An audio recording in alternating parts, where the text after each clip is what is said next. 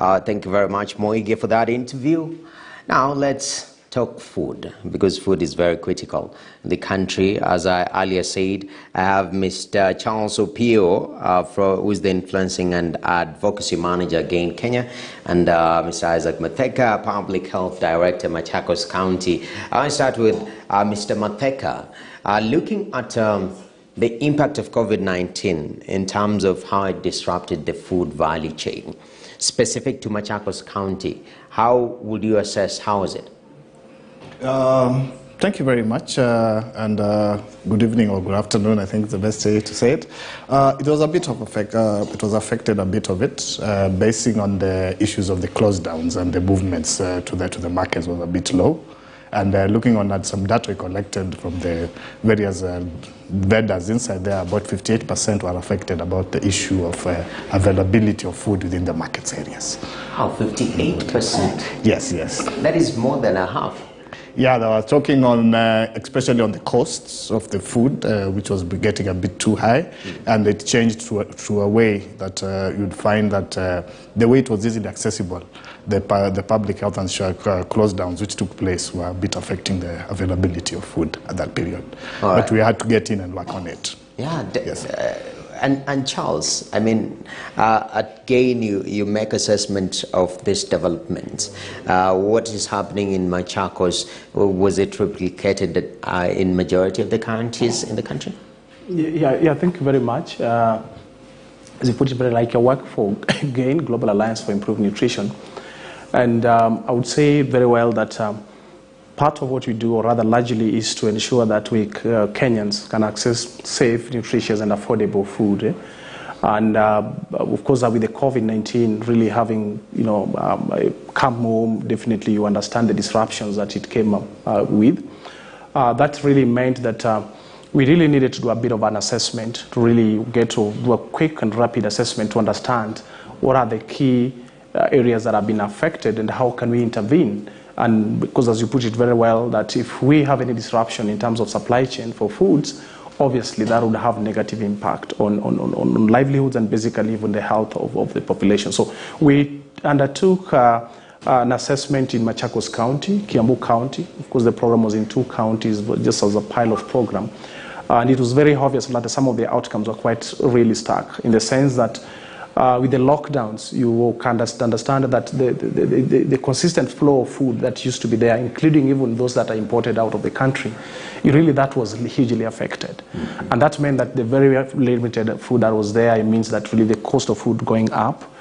Looking at even the freshness of food in terms of even issues around food safety became an issue, because then now food that you ordinarily would sell for 2 days, that would have to sell for a couple more days. And that also came about with losses, especially for the business community, especially the vendors that are in the market. So the whole thing really had the impact of COVID really was very real, in the sense that you could hear supplies were cut off. You could hear the food that is being sold is not of the quality that you desire.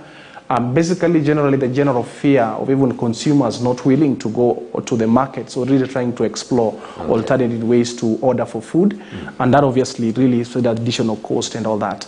So with all this, as you've heard, even the figures really demonstrated that the impact was really very significant, and that's how GAIN came in to really intervene in some areas, so ensure that the food markets are not closed down. Definitely, and let's talk interventions, Mr. Matheka. As a county, the immediate response, you realize this pandemic is here with us, and this is what it's doing in our markets and in our food system. What was the immediate response? One of the few issues we had to take place as a Machakos County government in collaboration with the GAIN organization is to ensure that people can gain access to the same food by putting various preventive measures, which are the public health measures which have been identified by the Ministry of Health together with our county government. We partnered and were able to put hand washing stations within the markets, and also pushed further and have situations of them maintaining on the use of masks within the the population which is coming to purchase anything from the market centers. And also, of course, ensured also the supply chain, when it is coming, they're also following good hygiene practices to ensure that the market is clean and safe, and also everybody can access the food. Now, that's very critical, because this pandemic was solely anchored on the issue of safety, how you protect yourself and how you keep clean yourself. And as part of the interventions, is just mentioned part of it, for the farmers, for the directly for the players in this ecosystem, the businessmen and women who are running agricultural businesses that supply food. Was there an intervention targeted towards them? Not very much in terms of the production side. Well, because again, we try as much as possible to really ensure that there is the supply chain in terms of from farm gate all through to the consumer is as seamless as possible. Although you could have some ripple effect, because really when there's a demand, it means then there's been a lot more production that happens. So we had to really move in and to work to really engage the county governments, and that's for the first time we were able to engage the public health department, bring in, of course that covers also the nutrition department, just to ensure that issues of nutrition is covered, but also looking at trade issues and agriculture. And having brought these three departments together, really we synergize, and we've realized that while it would be important to really spur production of food, which is agriculture based, then of course in terms of trade, we needed to really ensure that the vendors, the wholesalers, the people selling the market, the consumers are safe, and at the same time they're able to ensure that whatever food they have, they can handle it in a more hygienic way, and as much as possible at least try to ensure that well, the prices are not that extreme, because obviously if there's demand, there's a bit more of the pull in terms of production side of things. And as you've said, those are a public health issue, because to be very honest, I think cases of the very initial cases of COVID-19 in Kiambu, as it were from the market. And that was really an hotspot area that we discovered. If something is not really done immediately, then obviously that would mean that we'll close down the food markets. Yes. And to be very honest, the vast majority of Kenyans, we get our foods from the open markets, or what we call the wet markets, as opposed to a group that ordinarily would get to order online, get it from the retail shops or stores like the supermarkets and the rest. So we said we have to get in, because even as we deal with that, we don't want to also kind of claw back the gains we have made to address malnutrition, because what we want to achieve here is nutrition, and therefore as we ensure there is seamless supply of food, it's more nutritious, it's safe, it's affordable, then we hope then we can be able to really ensure that our people are more nourished in terms of the nutrients they need, and they can be able to address issues around hunger and the rest. And that is definitely what we all do as development partners. So we came in and really needed to work with all the stakeholders to really look towards one direction, to ensure that this, with the so concerted effort, then we can be able to avert any cases of deaths or the burden of the disease that will come because of a market which is sometimes congested. So how we manage that really needed a lot of collaboration between the different government departments. And that was what we did as GAIN. And that was very effective, because if you look at the subsequent results, really you could feel that we really managed to do so much. Definitely. Yeah. And Mr. Matek, now we are in the year 2022. Yeah. First of all, the issue of drought in some parts of the country, quite concerning. Of course, an election year, that's another dynamic. And I don't know whether elections impact food supply in the counties, but just looking at the outlook of the year 2022 in terms of ensuring that people are getting safe, available and nutritious food in Machakos County, to be specific, are there any plans that you've made that will span over the years just to ensure that this particular goal is achieved, of course with partnership or also independently as a county? Thank you.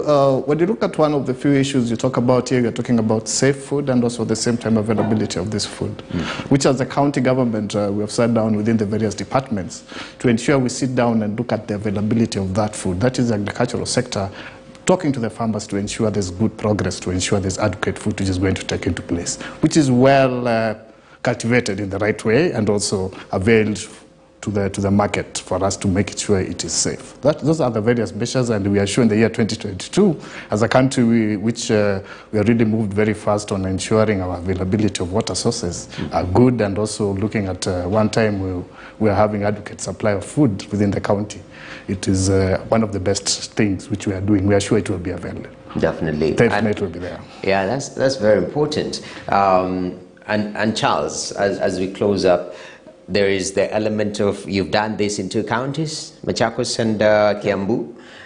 Is there a potential, maybe this particular year, is there a projection of moving into more counties? And I understand these counties have different dynamics. So how do you cater to those different dynamics? Turkana maybe is not the same as Kiambu. How do you plan? What's the plan for the 2022?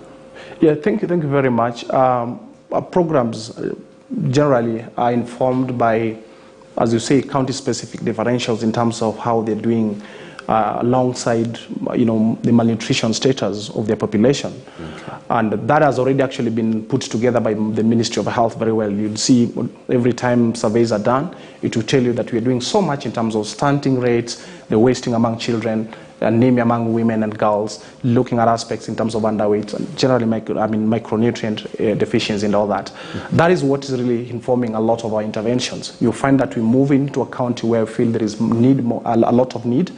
And as you have said, we understand the reason why we are very much keen within Machakos, Kiambu, and perhaps Nairobi is because a lot, the challenge around urbanization is with us. And you understand really a lot of even food that we consume really comes out of outside these counties. Or rather, even if there's production like a place like Kiambu and part of Machakos, you notice sometimes there is a deficit in terms of trying to match the population needs in terms of food and nutrition needs vis-a-vis the levels of production. So we try as much as possible to really use some of this data to inform how we work. And to be very honest, this was only an intervention that was targeting the 2 counties, but we have other programs that we implement in other counties that really informs really addressing some of the challenges that we face. One of them I want to mention is about what we call the fortification program, because really honestly, one of the biggest challenge we have as a country is a micronutrient deficiency. So a lot of people eat food, but they do not get the nutrients that they need, largely because the way food is handled, not processed or processed well. So sometimes we encourage that our processors, or rather food industry players, to really enrich our foods with vitamins and minerals, and that is within the standards that have been set by KEBS. Okay. So some of these interventions we implement in counties like Mombasa, Nakuru, Nairobi, and a lot of the counties where we feel there's a lot of need. Yes. So we are hoping that even in the coming year, we are going to get to more counties, of course with the different interventions, but based on the nutrition status of their population, which is already well researched, and that is something that informs how we work. Oh, lovely. Basically, yeah. Wow. I'm glad there is collaboration to make sure that the lives of Kenyans are handled properly, and our livelihoods, it starts with when you sit down and eat, you get strength. Are we addressing the plate level situation? And some of these collaborations are ensuring that happens, and hopefully we see that across the country. I know you've mentioned it's very county specific with other interventions in different counties. But gentlemen, thank you very much for your input. Mr. Charles Opio, the Influencing and Advocacy Manager at GAIN Kenya, and Isaac Matheka, the Public Health Director, Machakos County. Thank you for your input. With that said, that's all we had for you for business today. Thank you very much for watching. I'm Noki Kimbo. Enjoy the rest of your viewing.